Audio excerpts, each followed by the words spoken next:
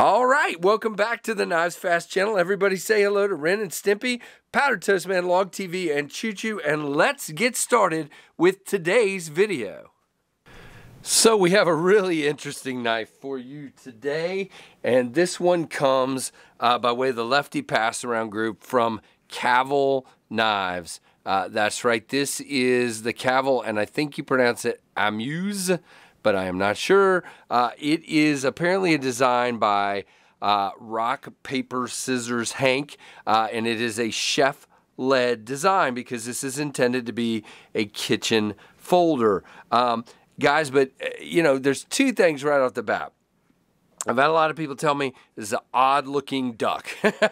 It kind of has a goose or a duck bill going on here and an eye, but I've also had people say it's a pretty knife, and it really is. I mean, it's this really kind of weathered-looking titanium. It has these lines here, the beautiful Cavol pivot, which is only tooled on the one side and captive. You have a a frame lock with an over travel stop. This bronzed hardware, bronze backspacer, very cool.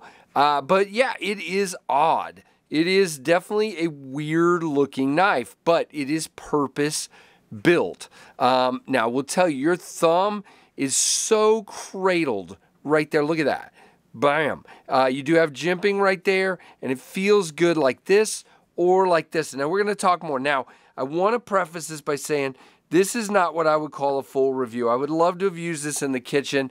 I am leaving for Blade Show. And I just don't have time. I've been working on microbursts all weekend, my knife, and had graduation, and then this. So this is not, I didn't get to do any kitchen cutting with it, but we're going to do a demo here in a minute, which is why you have a different, piece of material here for me to cut on. And we're going to do what will probably answer most of your questions. Now, I believe this is M390. I'm having trouble on Cavol's website finding specs on this knife. I can find a description of the knife. By the way, this is $314. There's either a black version, and these lines on the black version have bronzed coloring in them, or there's this bronzing version. And again, it is a chef-led design by Rock, Paper, Scissors, Hank. And again, I believe it is M390.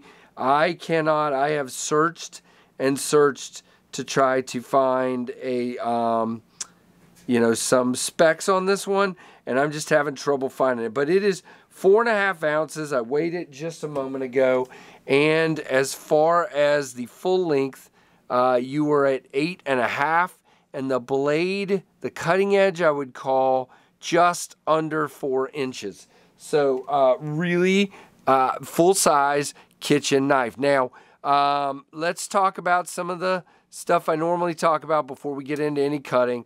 It is contoured scales, this beautiful finish. You do have a decent grip on it.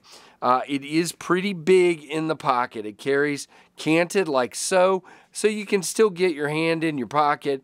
Not bad, nice and smooth. Nothing's going to catch you there. Love the hardware, very cool. Now, middle finger flick on this is really nice. It has a great detent. Thumb, yep, same thing. And those are your methods of opening, unless you just want to pull it open, which is fine. Lockup is 35 or 40, and it is dead centered.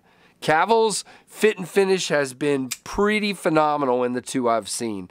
No lock rock, no blade play. It is magnificently locked up. Now, there is a chamfer there and a nice lock bar access. By the way, your cutout is on the outside. Not a huge deal to me because it's smoothed out. But I will tell you, this lock bar, I don't know why exactly. It is a fairly short lock bar, and it's thick, but it is, you definitely have to mean it when you push it over. It's not, there's no lock stick or anything like that. It's just you got to push it. It does have a lock bar interface, steel, very cool. Now let's move this stuff out of the way. Now here's what I was saying. First of all, let's just show the slicey part of it. Yes, I mean, I'm not, guys, the effort I'm putting into this is minimal.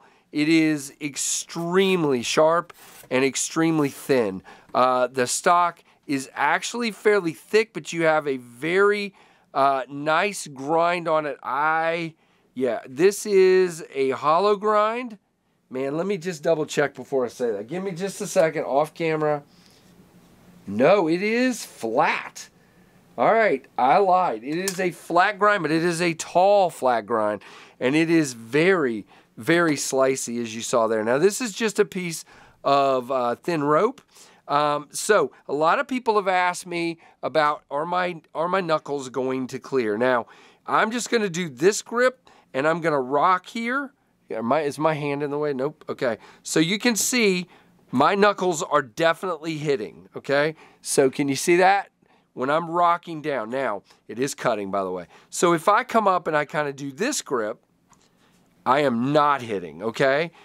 Because now I've shortened my grip, and I am not, again, I can go either way here. I can go forward to back, back to forward, and this thing is a cutter, as you can see. I could just do this all day. This thing is a great cutter. So the answer is, and again, here's probably what I would do if I was cutting like a green onion or something like that. I would just do it like this. And by the way, it's not the fault of the rope, I mean of the knife, that the rope is just sort of, now you can slice too, as you can see. If I can actually do it, there we go. Let's do that again, there we go. So really, I mean, again, there's definitely a grip here that is very usable, as you can see. Again, I am not chef, but very much, I think that's the grip. Now, if you're just full knuckling it, full gripping it, you are hitting right here. But again, I don't, as a chef, I think most people are going, I'm not a chef, but from a chef perspective, in the kitchen perspective, most people are going to grip this knife like so. And you're not hitting, and it is absolutely cutting really, really well. So there you go. That is the best you're going to get from me on this one as far as cutting, because I just didn't have time to do the full-on other stuff. Now let's do our orange rope size comparisons here. All right, so number one, and again, it's going to be hard to compare because it's shaped differently. There is your Rat 1, which looks about the same length when fully extended, and the Rat 2 is quite a bit smaller. So there you go. So Cavol knives, to me, guys, they're working with some cool designers. They're coming up with some really interesting stuff. This is not soulless, boring knife company. This is a knife company that obviously wants some style, and they're nailing it. By the way, this clip is fine, milled clip. You do feel it in hand a little bit, but it's not a hot spot for me. Very cool. Now, interesting knife. So, guys, I had to get this done to send it along to the next person. And again, I apologize for not doing any kitchen cutting on this one. Just didn't have time. So, give me a thumbs up. Let me know what you think below down in the comments. Hopefully you guys enjoyed this one. It's going on to the next channel, which I think is Puerto Rican with a knife, so be looking for that. And guys, I appreciate you. Do all the things, thumbs up, like, comment, subscribe, notification. And thank you guys so much for your support and for watching the Knives Fast channel.